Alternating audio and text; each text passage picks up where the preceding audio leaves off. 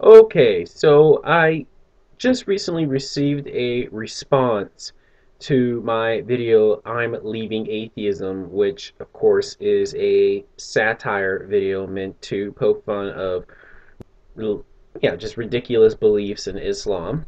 I want to reply to I'm leaving an atheism video. I almost got fooled that he was, for real. But anyway, You and a lot of other people, which quite frankly is disturbing. that was good. Yeah, making good impersonations and good skits. Oh, thank you. Well, unfortunately, though, this is actually the most intelligent thing that you're going to say in your video. I respond to each point because it seems like you're an atheist and you Actually, I'm agnostic. and analyze everything. So you started with point number one, and you claimed that the Quran says that the earth was created before the universe. Well, actually, it's heaven. If you go to your tafsir reference that you put on the side there too, it says وَالَّذِي خَلَقَ لَكُم مَّا فِي الْأَرْضِ جَمِيعًا ثُمَّ اسْتَوَى إِلَى السَّمَاءِ وَهِيَ دخان وهي دخان. Okay. No, actually, 4111 clearly states in Arabic first,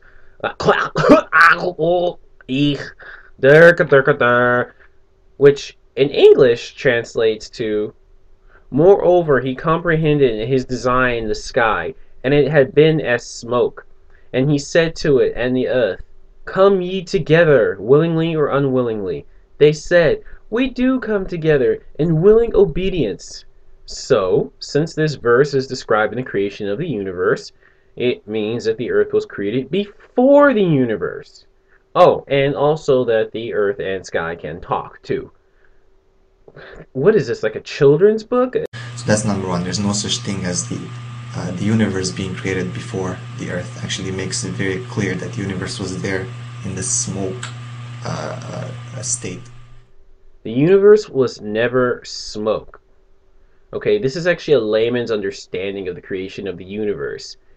There is dust in the universe, and there are huge globs of particles of matter, which due to gravity converged to form planets and the other celestial bodies. But it's not like the universe was just a giant vat of smoke.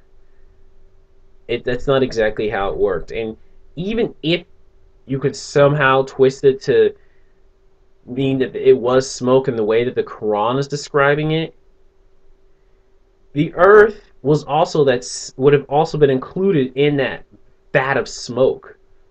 It's not like the earth was ever just this entity and then the smoke was this other entity and then God just pushed them together. And what this actually is a reflection of previous creation myths, such as through Gilgamesh and various other Egyptian and various other cultural creation myths, on how it says that the earth and the sky were pulled together by a god or gods.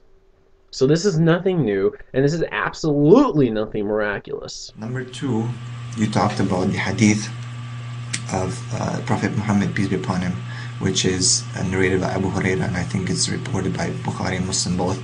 And the Prophet said, whoever purposely, let me see, no, that's not it. It's about the poison, right? So basically, whoever eats 7 dates in the morning, he will not be affected. He will not be affected by magic or poison on that day. Okay, this is narrated by Saad. It's interesting because you see the pragmatics of the language in Arabic, pragmatics in English means the use of the terms of the words. Okay, so poison, for example, in English, if I say cigarettes is poison for me, right?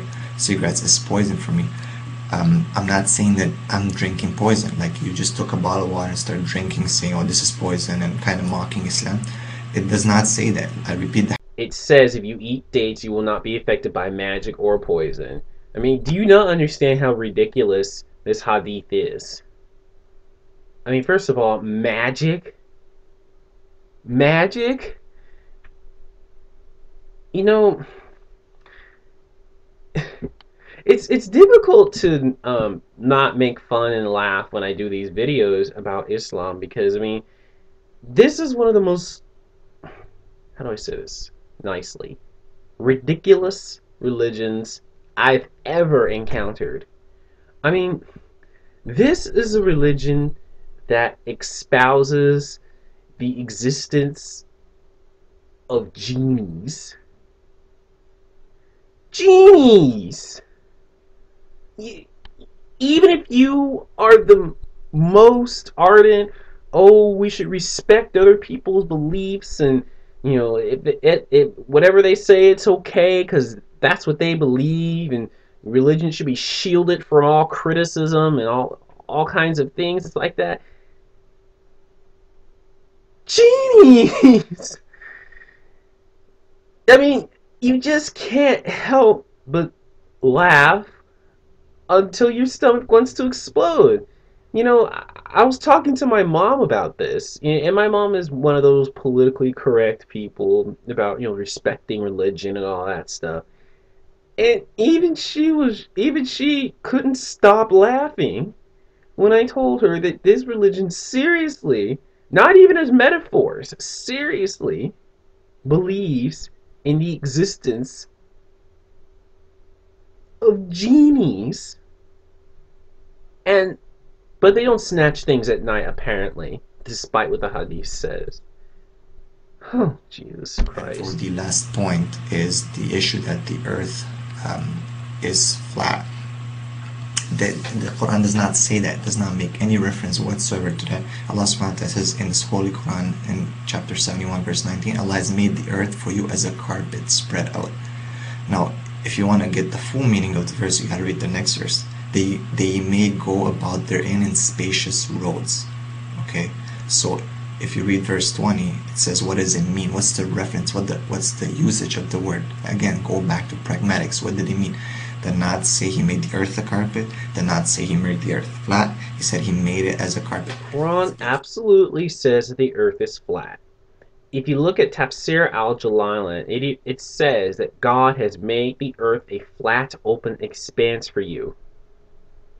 And you're gonna say, oh, that's just that one verse. Oh, that's not what it really meant. Which is basically what your entire video is.